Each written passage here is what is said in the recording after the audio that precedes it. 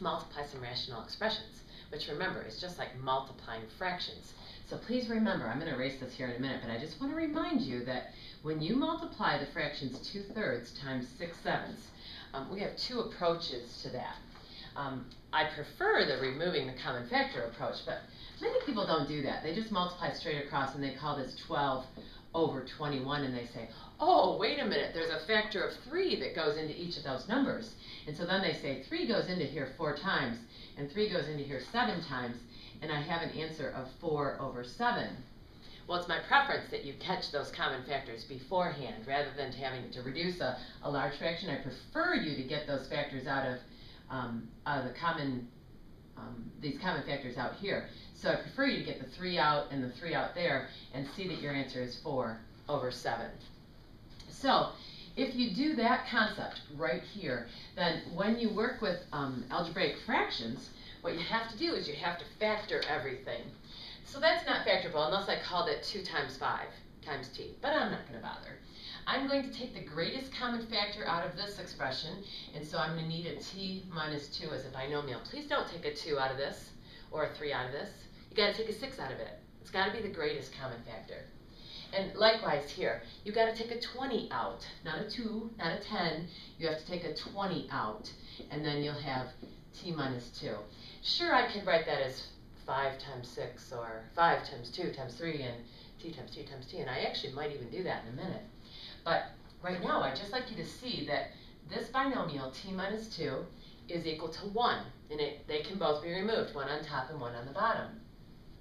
If you would like to then, maybe reduce the 20 over the 30 and say 10 goes into each of those. And so 10 goes into here twice and 10 goes into there 3 times. That would be an option. You could reduce the 2's right here, but let's say I didn't notice it. Let's pretend I didn't notice it. And I could even pretend I don't notice this t and this t cubed, but I'm going to deal with that. And you don't have to think of it like this. It is just subtracting their exponents.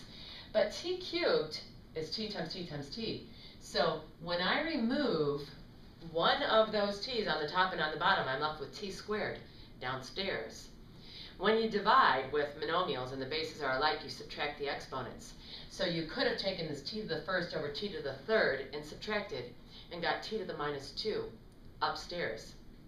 That would have to be written with a positive exponent, so t to the positive 2 downstairs. So this is a way to think of it. Let's continue here, and let's not notice that I didn't simplify everything yet, but I still have a 10 here times a 2, which is a 20, and a 3 times a 6, which is an 18, and then I have the t squared right there, and I go, oops, I forgot to get the even number 2 out of those, and so I'll say, okay, 2 goes into here 10 times, and into here 9 times, and finally I've reduced this expression to 10 over 9t squared. Again, you're just reducing a fraction. All right, let's do another that has quite a bit of factoring involved. Again, this is called multiplying, but we hardly do any multiplying. What we do is factor and factor and factor. One of our most favorite skills, right? Factoring. Let's take this problem.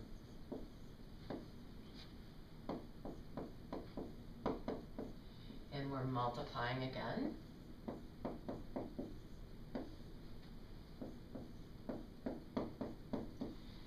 So again, factor everything. So is there a greatest common factor? Looks like there's a 2. So I'll take that out first, and when I get that out, this is the difference of squares right there. So I'm going to have to factor that again in a minute.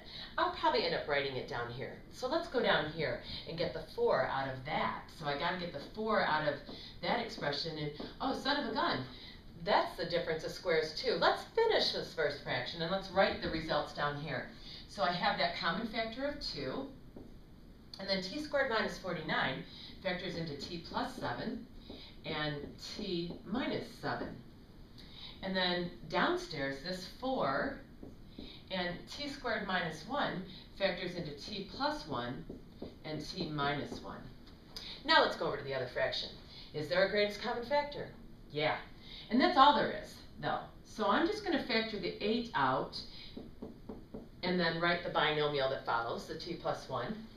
And believe it or not, 16 goes into 112 7 times. Pretty sure.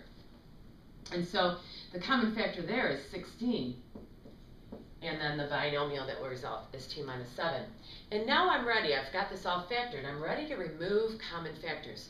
The one thing I failed to share with you right along is that when you remove a common factor, like when you take this t minus 7 over that t minus 7, I have said, remember, it's equal to 1. Because just in case everything disappears, you should be prepared to leave a 1 in the numerator, because I believe everything's going to disappear on this one. I may be wrong.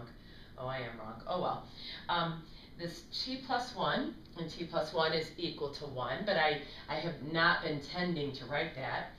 I think I'm all set there. What I should do is reduce these factors, and they're, pretty easy to go ahead and grab that versus doing a 2 here and a 2 there. It's much easier to say 8 goes into here once and into here twice. Much easier to say 2 goes into here once, into here twice. And finally, all I have left in the numerator besides all those 1s is the t plus 7. And 1 times t plus 7 is just that t plus 7. And down here, 2 times 2 is 4, and then this binomial, t minus 1, and I'm all done. I'm all set. Again, it's called multiplying, but it's factor, and it's remove common factors is what it is. Let's go ahead now and take a look at one more problem. That, again, the topic is multiplying rational expressions.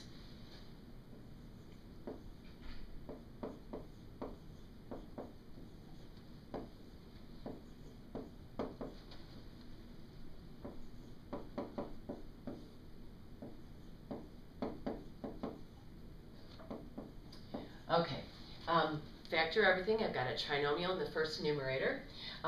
This is a problem where each piece is going to factor quickly the first time. So I'm looking for two numbers right here whose product is a positive 9 because there's just a 1 in front of that y squared term.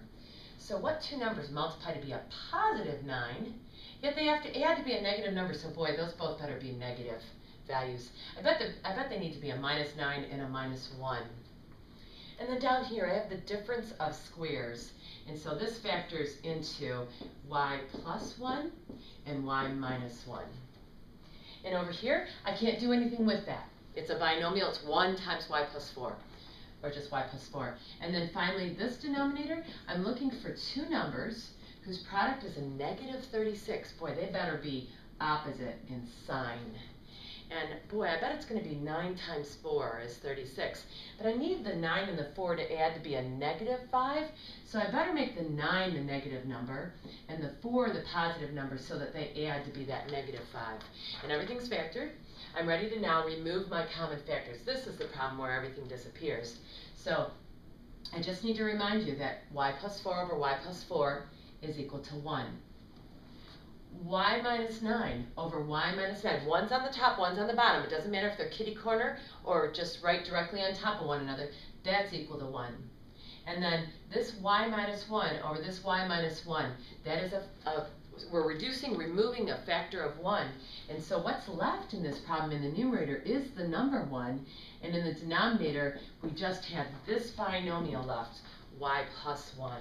Boy, remember, this one has a restriction. You can't use a negative 1 for that. Right here, for this binomial, you can't use a positive 1. For this one, you cannot use a negative 4. And right here, again, these are my restrictions on my domain. I cannot use a 9. You have to list your restrictions based on your original problem, not on your final answer, where that says that only a negative 1 is your restriction. This was the original problem. If it was a science-related problem, that's the original situation, that's the scenario, so I have to be sure to list all of those restrictions. We're going to pause now. The next clip's just going to have one problem that's more related to an intermediate algebra class and multiplying rational expressions.